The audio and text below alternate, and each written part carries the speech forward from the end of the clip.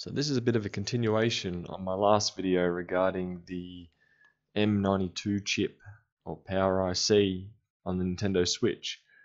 This one I'm replacing the BQ24913 chip, which is located just to the right of the charger port or the Type-C port on the Nintendo Switch. Now, some people might be asking, why is this getting replaced? Well, according to Texas Instruments, which I believe is the manufacturer of this chipset, their description of it says it's a highly integrated switch mode battery charge management and system path management device for single cell lithium ion and lithium polymer batteries in a wide range of tablets and other portable devices. So basically the simple version of that, this particular chip helps charge and maintain the battery. Now, I don't believe this one is faulty on this Nintendo Switch, but I thought for the sake of experience, it's worthwhile swapping it over, as it is one of the most, or probably one of the 3 common chips that seem to fail on the Nintendo Switch, at least according to the internet. So this particular one does, or did, feel a lot easier to replace compared to the Power IC. I believe it was more simpler to change just due to its positioning and the lack of major components around it, or smaller minor components.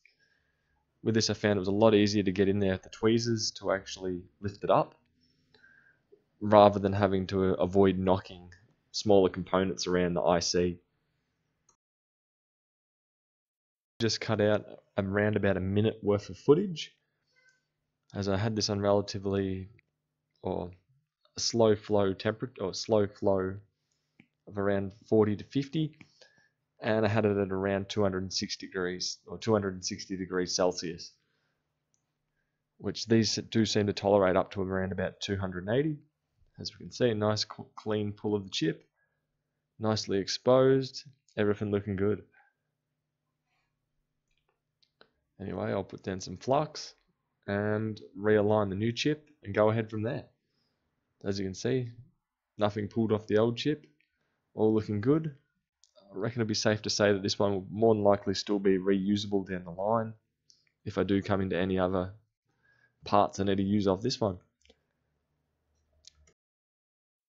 And so far what I've been doing is I've been using just a small dab of flux just to get it to sit nicely or stick down onto the board rather than slide around when I apply the hot air station to it.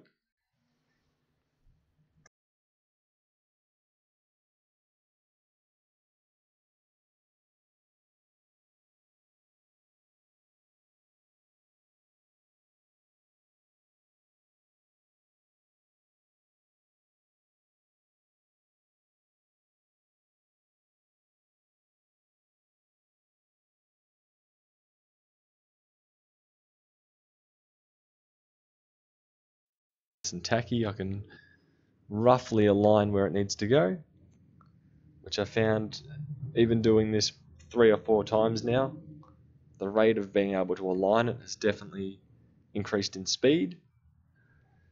And from here we'll apply some bit more heat to it, which will hopefully soften the solder, liquefy it, and get a nice good stick. Now, I'm just imagining all the people that do micro soldering are probably cringing at all the terms that I use, but it's the best that I can describe it. Hopefully with a bit more knowledge down the line I can use the correct terms and also do a lot more, or a lot better job installing or removing, cleaning and reinstalling new chips. But I just see that as a little pipeline dream. Time will tell if it works. Currently I think next on my agenda is to get a decent soldering station. The current one that I'm using, the soldering iron's terrible.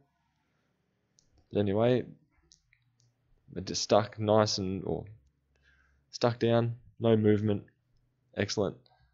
Next thing is just to clean it up, give it a hit with some isopropyl, give it a quick inspection, which you'll soon see near the end of the video, and go from there.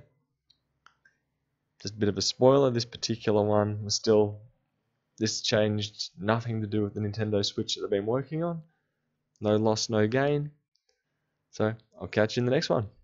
Bye.